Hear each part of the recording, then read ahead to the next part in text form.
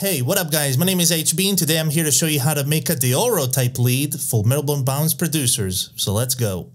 So basically there's 4 elements to this sound and I'm gonna show you them one by one, starting with oscillator 1. So we have a saw wave, one voice retrig on that is being filtered, and the key thing here is the filtration. So we have bandpass set to 12 dB, the cutoff set to 4.9, the resonance set to 0.6, and the drive set to 2.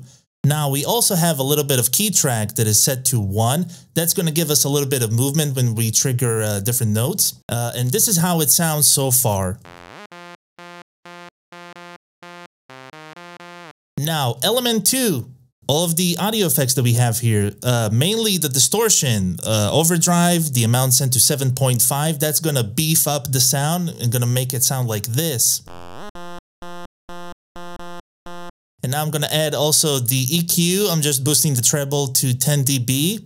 And I'm going to also bring the compressor that's going to give us a little bit of attack. I'm going to set the attack to 14.65 and the release all the way down set to 1.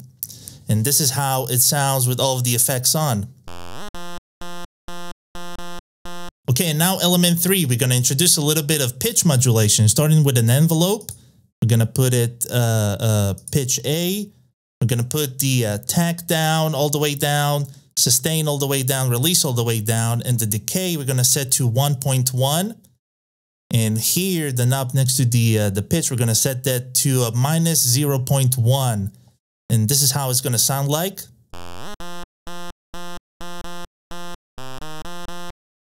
So we're giving it a little bit of initial pitch down.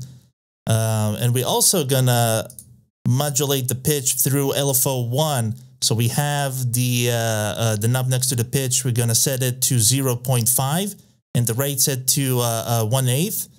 Gain set to 0.5 also. And this is how it's gonna sound like. So giving it a little bit of extra movement on the pitch.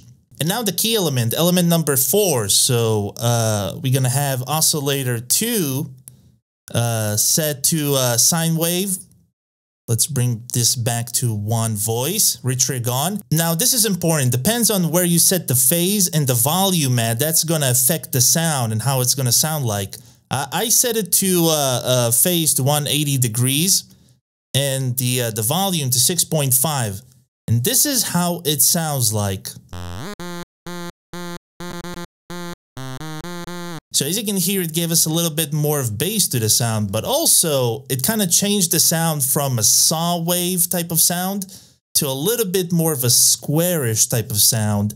And that's, I think, a really key element to these type of sounds within the Melbourne bounce genre. I also have mono legato mode on, and I set the portamento to 117. Now here's a bonus tip. You can switch it up from normal to slide, and that's going to make it sound a little bit more Melbourne bounce-ish, in a lack of a better term. And this is how it sounds like.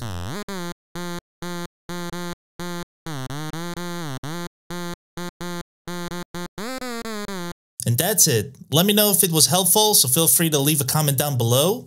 And as always, you can download the preset for free. The link is in the description below, so make sure to check that out. And also, I would like to remind you to join me on my live streams on Twitch. So I stream on Twitch under the username THEEHB. That's THEE_HB.